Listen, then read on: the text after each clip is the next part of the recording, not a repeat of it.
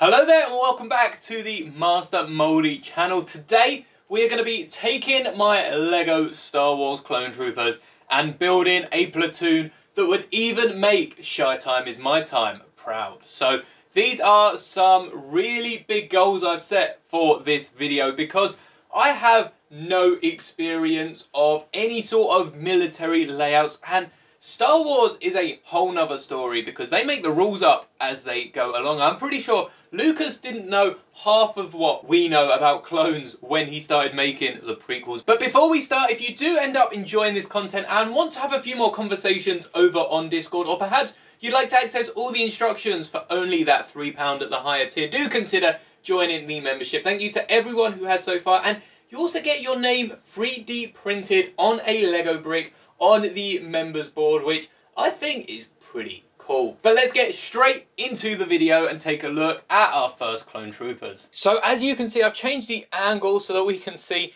some of our clone troopers, prequel characters, very fitting for this video. But we all know what a clone trooper looks like. I do have a clone army video which also adds some value to some of these figures, and I think I've spent way too much on these little plastic figures, but at the same point they look so cool, and I'm still going to spend tons more. We all know what a clone trooper looks like though, and today we'll be seeing how many of these little guys are in the Grand Army of the Republic. So starting off, we have the regular trooper. These are all in Phase 2 armour except for the Bad Batch, which, thank you to a recent comment, pointed out they're actually in the Catan style armour, which is the exact same as the Republic Commandos. And we're going to start off with a brigade. In this case, the cavalry, as Wrecker introduces them at the start of Bad Batch when they're reinforcing Depa Billaba and a young Kanan Jarrus. At the time known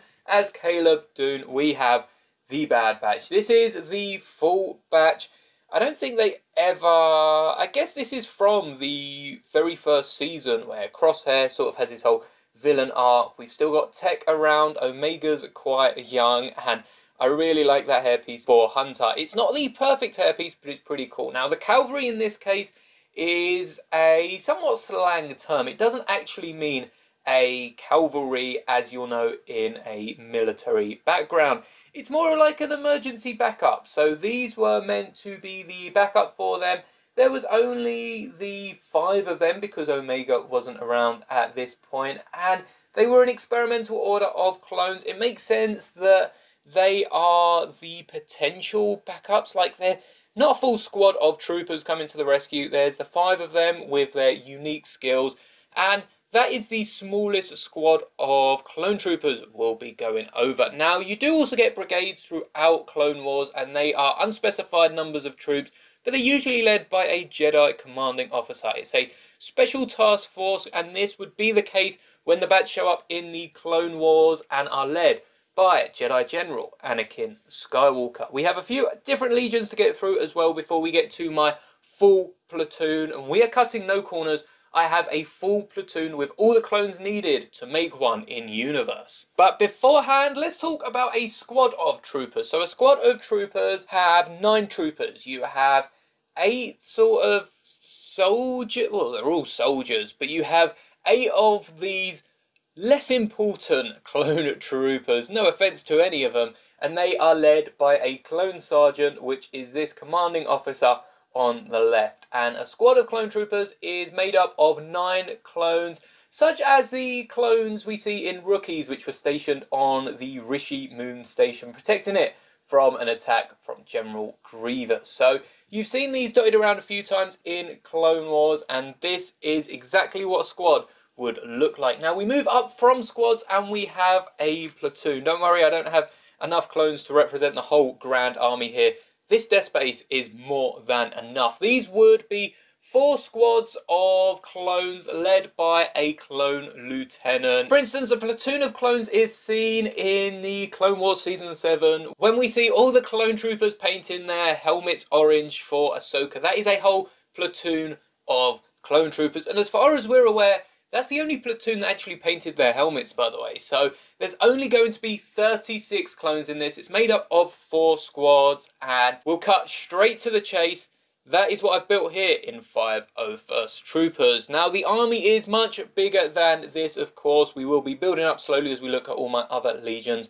But as you can see, it's a bit different to a typical clone army, shall we say. My clones aren't in this square formation. Well, they're not exactly not in a square formation, but they're not in a perfectly square formation. And that's nothing to do with the width of this 32 by 32 base plate, because you can definitely get a few more clones if you bunch them up to 3 studs. And the weapons also change much more than you would typically see in an army. Usually you see quite a easy pattern with weapons, but clone troopers really got to pick their own weapon, especially the 501st, which were some of the most elite clone troopers in the whole army. Now, as I said, a platoon is led by a clone lieutenant, which in this case is ARC Trooper 5. So you can see I have added a hairpiece to the official Lego minifigure. I think it makes him look so much better, and it's a little better than the inaccurate helmet, but you know,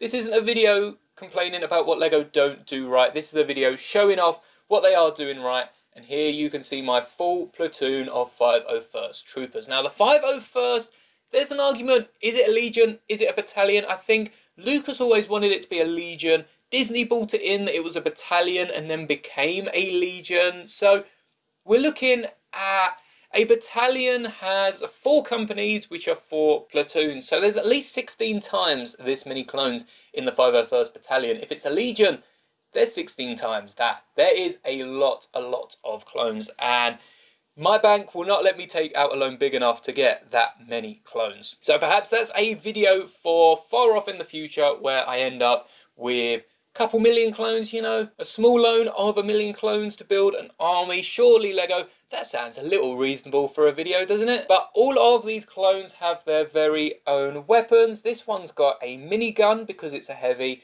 and they're broken down. The platoon is broken down into 4 squads. You can see right at the front we have our heavy troopers with their riot shields, with their miniguns, with some of the heavier equipment. We also have a custom clone Dogma, who I feel like would want to be on the front lines. And then we have this other clone who perhaps just hasn't updated his armor yet, because most of the clones did end up painting their own armor. I'm sure a few of them definitely had a hand with it, because my hands are not steady enough to paint my own armor. But this heavy squad is led by ARC Trooper 5s, who actually leads the whole platoon, and each squad will still have their own commanding officer. So we've got 9 clones per row, including the officer out the front, and the officers also have a few different accessories like this viewfinder for the second officer, and then we've also got this visor of sorts for the officer back here, and then this one has a little insignia. And no, it's the same as a captain. Captains lead the companies, which is again 4 of these platoons, but we can just pretend that's some officer insignia, and it really can be whatever we want. We then have 2 more regular squad of troopers. I don't want to say regular, because again, we're talking about the 501st. These are elite clones here, but I've even managed to include my older style clone trooper, so I'm happy he gets to join the platoon. And then we have our special sort of long range. We've got all the jetpack troopers, who not only have backpacks but have sniper rifles and longer range weapons. You can see the backpacks are blue, which does match the ones we get in the set. And then we have a few of my specialists. I have 3 specialists in total, 2 from battle packs, 1 from the recent magazine.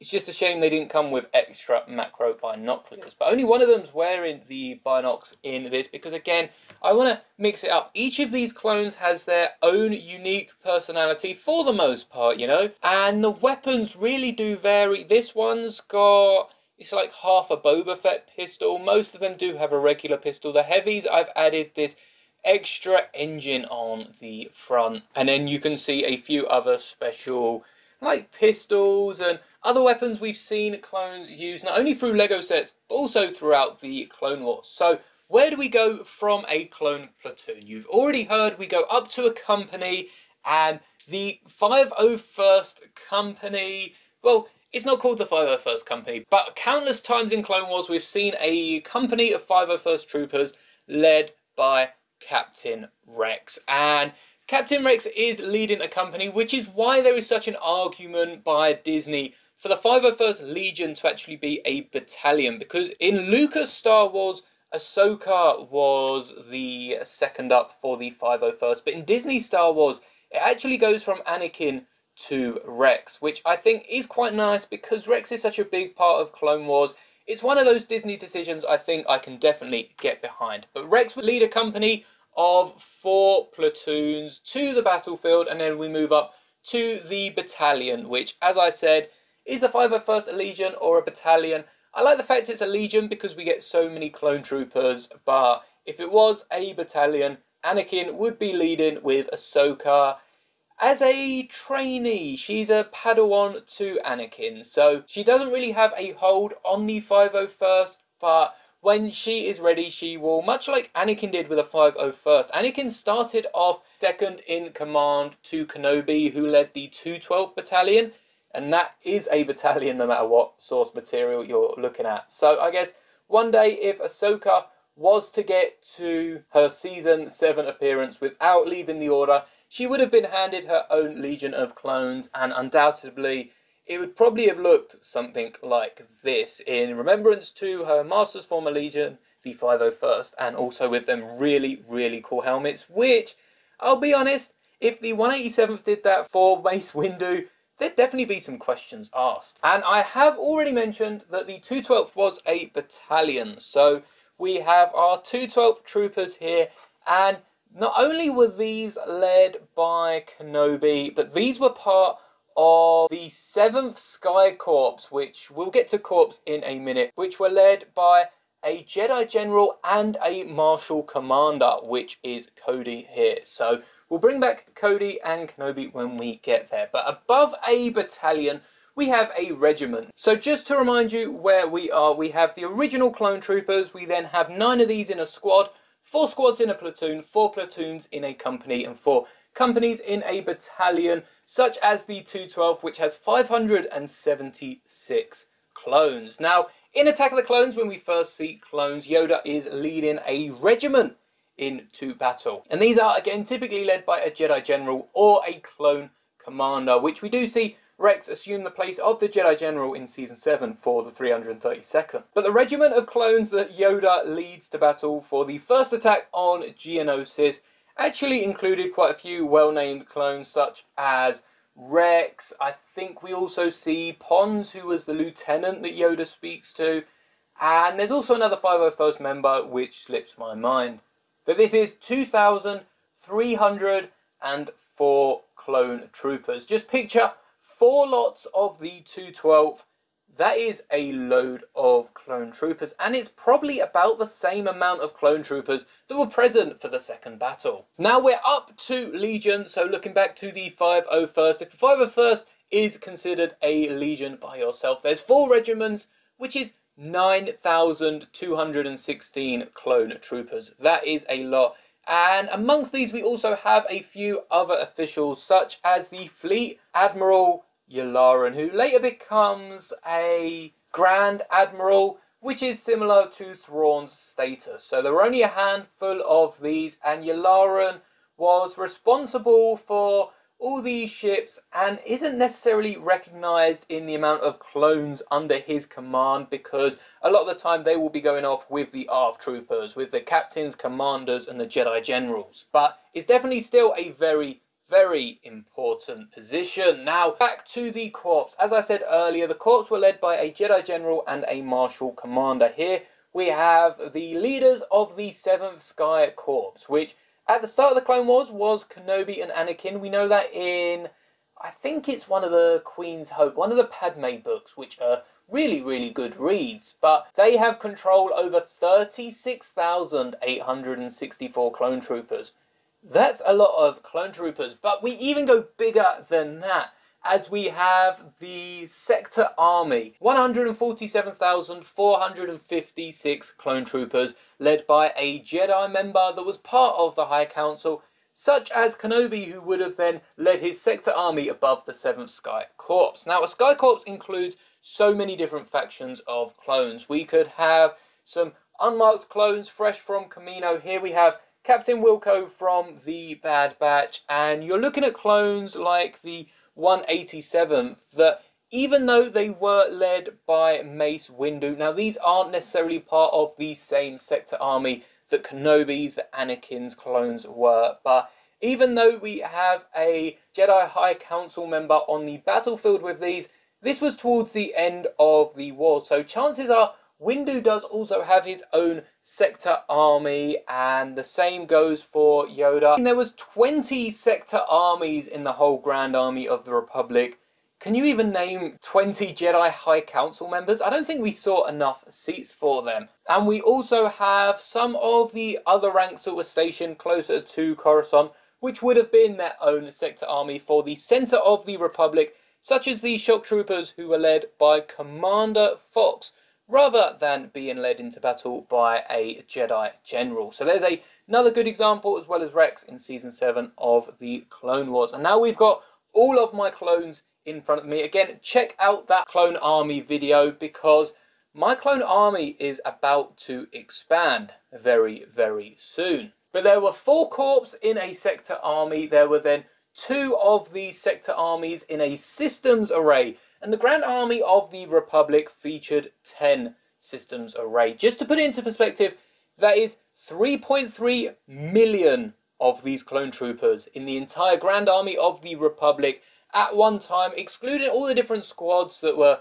created for various missions. So that is a load of clones. And then the Grand Army of the Republic was led by the Supreme Chancellor, which at the time was Palpatine for way longer than he should have been. I'm not brave enough to talk politics on this channel, so that is all for today. If you did enjoy, I would appreciate you smashing that like button and hitting subscribe before you leave. And let me know down in the comments what your favourite Legion, Battalion, Regiment, Company of Clones is in the entirety of the Clone Wars. It's a hard one, but for me, I think I've got to go with the 501st, the boys in blue. So let me know down in the comments your favourite, and check out all the videos on screen now. And may the bricks be with you always.